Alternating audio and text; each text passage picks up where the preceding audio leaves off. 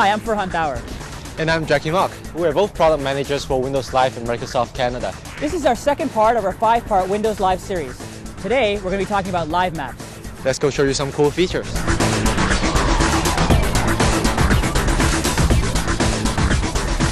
So here we are on the Simpatico MSN homepage, and I'm just going to show you how you can get to live maps. Basically, I can either click on the live map scope at the top of the page here, or go to live.ca, which I'm going to do right now. Okay, let's go. And then from here, just click on the map scope, and I can type in something like Tim Hortons, which is what I'm looking for. And as you see, it's detected my IP, so it already knows I'm in Toronto, and it's already pulled up a bunch of Tim Hortons around Toronto. Okay, so I'm going to just close this, and I can pull up a cool mini map here, and just zoom in, and it's showing a bunch of Tim Hortons right around where we are. If I hover over these icons, it gives me a bunch of information, and it's all Ajax based, so nothing has to refresh on the page.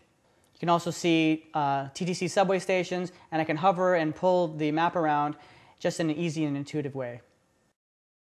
So Farhan showed us all the basic features. I'm going to show you all the cool stuffs. Let's say we want to just search for a landmark, let's say Parliament buildings in Ottawa. And just like any items in the live map, you see we have a push pins. We can just click on the drive thumb and drive to and get the driving directions. If you click on aerial, you can see all the great imageries we have. Yeah, what's cool actually is when you click on hybrid, it'll actually overlay road and aerial together. Look at that. Yeah, it looks very cool. With the street names, with the buildings, all in one screen. So let's check out another city. Sure, let's go to Hamilton. And this time, let's see how close we can get. Keep on going. Keep on going. Look at the parking lot. That's awesome. You can almost see license plates. This is so cool. If you click on the 3D button here, you get the 3D control. Let's just take Montreal for an example. Great. That is cool. You can zoom in. I like how it's all built into the browser. Yes, it is. Let's say we zoom all the way into the city. Very cool. Look at that. And look at what this is, Xbox 360 controller. Awesome. And what we could do with this controller is that we can virtually fly over the city. It's like a video game. It is. We can zoom in, we can zoom back out, pan around the city. Look at that. Check that out. Yeah, check that out. Actually, let's try another city. Cool, let's try Vancouver. Oh, sure. Nice, I like that effect. I can just zoom in with my controller as well. Look at the imagery. That's very cool. Let's take a trip over the mountains. Look at this.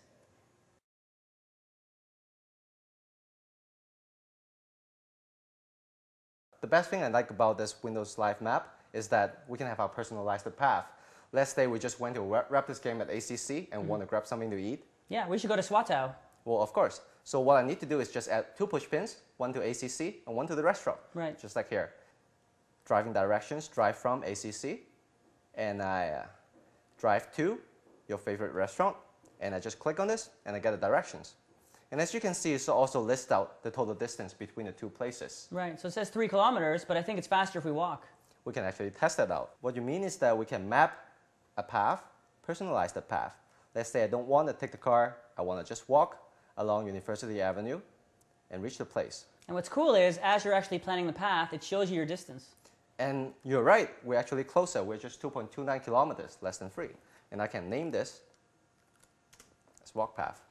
And this path is just like any other push pins that you can control in Live Map. You can change the name, you can add directions to, edit, send links, drive to, drive from, everything. The Raptors game was good. Yeah, let's go eat. Sure, let's take a cab. Actually, we can walk. Swatow's not that far. Oh, really? So here it is. Man, it's freaking far. No, that wasn't that bad. Very cool. Very what I cool. like actually is that not only can we create paths, we can actually shade different areas of the map. Let's say right now I want to map out the Chinatown area. And not just I can name this area, I can also change the color. Right, so that really personalizes your map. That's right. You can add in different regions with different colors as well. I like how as you hover, it automatically shows you the new color. That's right. And also, if I want to send you all this information, including the restaurant, the push pins, the walk path, the Chinatown area, all I need to do is just press the share button. I can share everything in one single collection through email, or I can copy everything to the clipboard.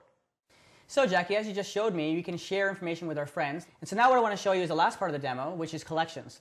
And what's cool about it is, similar to the driving directions, I can save lots of information right in Live Maps using Passport. Whoa, so what you're saying here is that if I'm a tourist new to the city, I do not know my way around, I can just ask my friend, send me a list of restaurants, one single collection, and I could open it in my Live Maps and find my way around the city to the best restaurants. Exactly, and what's cool about it, like you said, one link sends you all this information. I can hover over these items, see everything, and I've even programmed in additional information like a website. So that's very cool because it's all in one place.